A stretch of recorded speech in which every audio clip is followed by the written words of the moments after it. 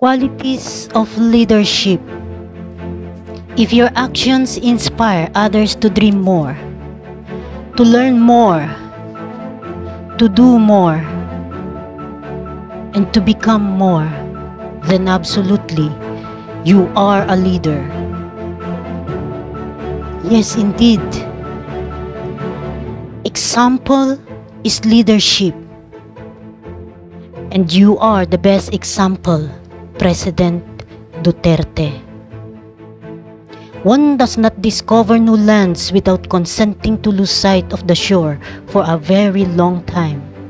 Leadership is action and not only a position to boast. Don't wait for your ship to come in.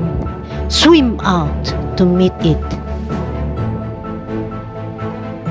Most things are difficult before they are easy. Honor people and they will honor you. Fail to honor people and they will fail to honor you for sure.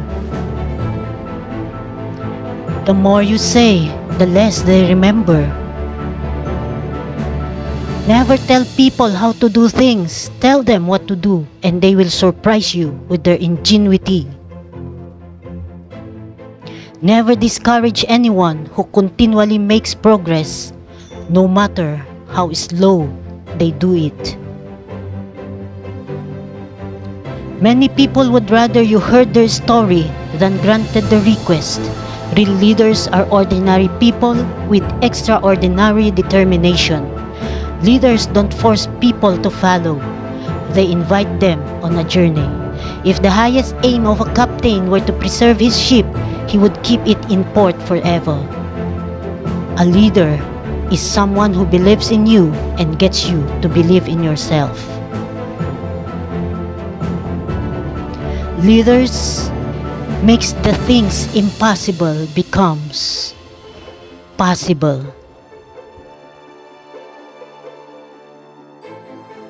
Leaders consider the past, evaluate the present, and create the future. We are what we repeatedly do. That's why excellence then is not an act but a habit.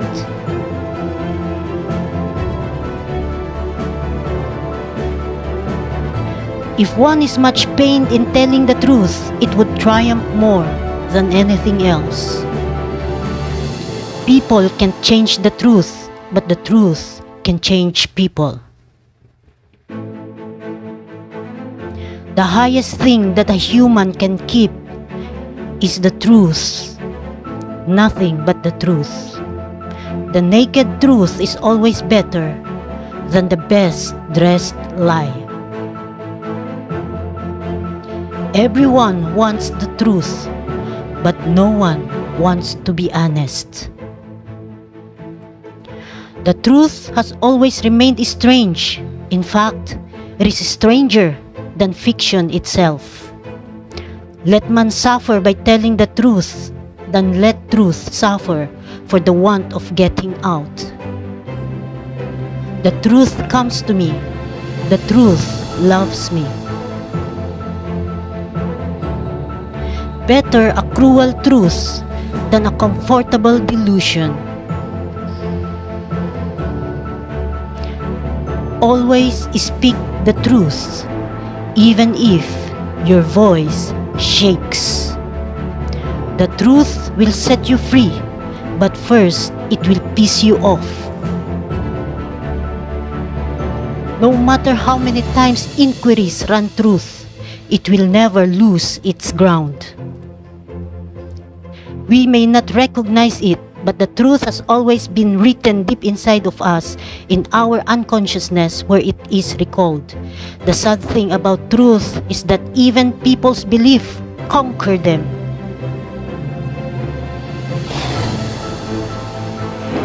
Courage doesn't always roar. Sometimes courage is the little voice at the end of the day that says, "I'll try again tomorrow." Courage is grace under pressure.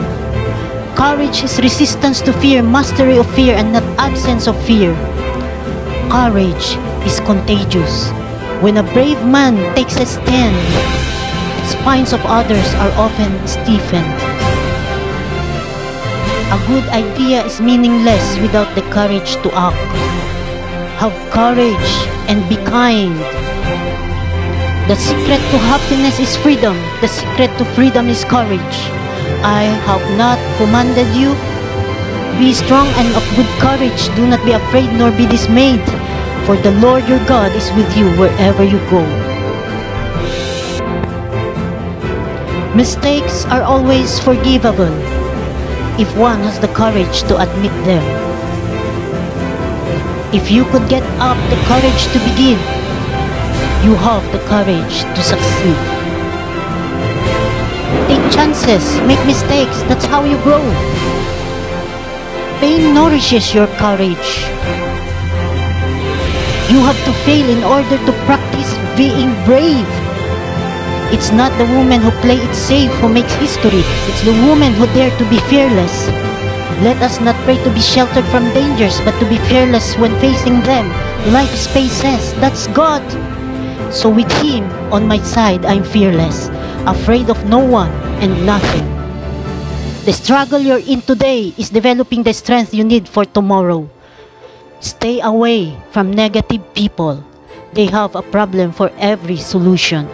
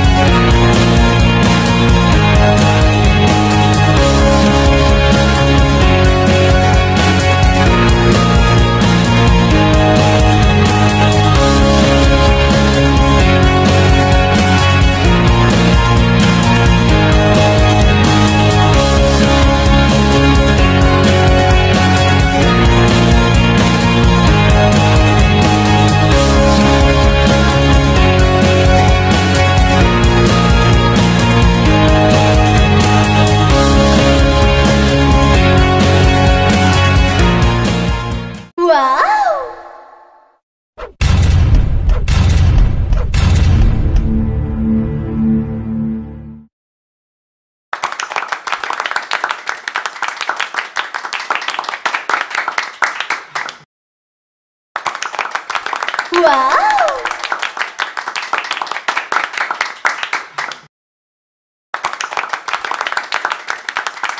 Thank you for watching. Don't forget to subscribe. Pinoy yan. The best tayo vlog. Joey kasi.